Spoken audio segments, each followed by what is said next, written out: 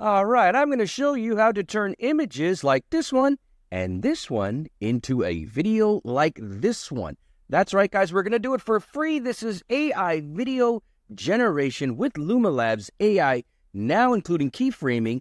We're going to grow your channel. We're going to get better at YouTube. Let's go. All right, so let's go through the process. This is definitely going to help you as a creator grow your channel because this is free to do and it is fantastic. Let me show you. First step, go to lumalabs.ai. When you're there, you'll see up at the top right, try now. Now, it may ask you to create an account. However, keep in mind, you get 30 generations a month free. So, you know what? That's a fair enough amount to get a feel for what we're doing here. So, as I go through here, this is the back end, and you'll see here that I've already generated 5 videos here, and I've got 2 in the queue here. So I've got 2 that are being generated, but they're not quite done yet. Okay, so there are generally 3 things you can do with Luma Labs. Let me show you the first one. The first one is you just go to this prompt bar and you type in a video that you want. So if I wanted a French Bulldog sipping on a bottle of beer, whatever, I'm having some fun here, I would go ahead and click enter. I'm not going to do that because A, I've got 23 left, and B, I've got 2 in the queue, and that is the maximum number right now, so it won't even process. But if you do something like that, you'll get a video that looks like this one here. This one here is a French Bulldog flying in a rocket ship, and it is fantastic. So there we go. We got this cool video of this pupper doing pupper things. And that's the first step. The second step is extending your video here. So if you want to, say, take this video here of my Bulldog, flying in a rocket ship, you can click on this extend button, and you'll see here it says extend your video by 5 seconds. So right now they're currently capping it at 5-second extensions. But if I wanted him, instead of, maybe he's flying on a rocket ship, maybe he's on his way. No, he's going to Uranus right there. There we go. So there, he's on a new trip. And I would hit enter here, and presto, it's going to go ahead and extend that by 5 seconds.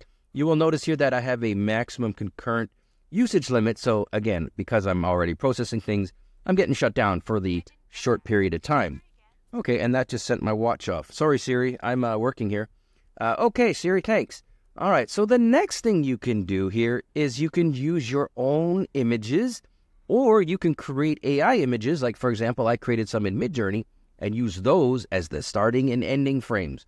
Let me show you what I'm talking about here. I want a Clark Kent turning into Superman. Here we go.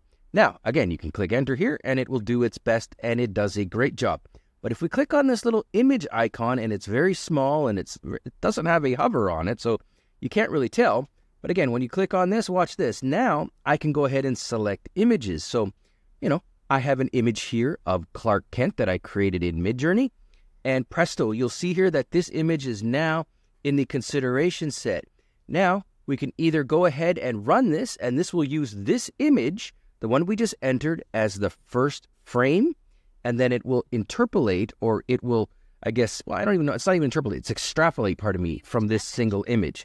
However, if we know what we want the final image to look like, you can go ahead and enter in an end frame. And when I do that here, I happen to have an image of Superman as a cartoon character. So I want him to go from Clark Kent, all realistic and photorealistic looking, to Superman with a cartoon cape on, just for fun. There you go. We go ahead and do that. You click enter. Of course, I'm going to get the maximum concurrent usage limit. But here, I've done an example here so you can see what it looks like. I'm going to click on this one here. Watch this. See how he went from Clark Kent, photorealistic, that was the first image or the first frame we entered. And then the last frame is him looking all dapper as a cartoon Superman. That is the technique. That's all there is to it. You can create 30 of these for free. You can create amazing transitions. You can create amazing B-roll with this. And as this tool improves, it's just going to get better and better, guys. So there you go. That's how you do it inside Luma Labs. Thanks for watching.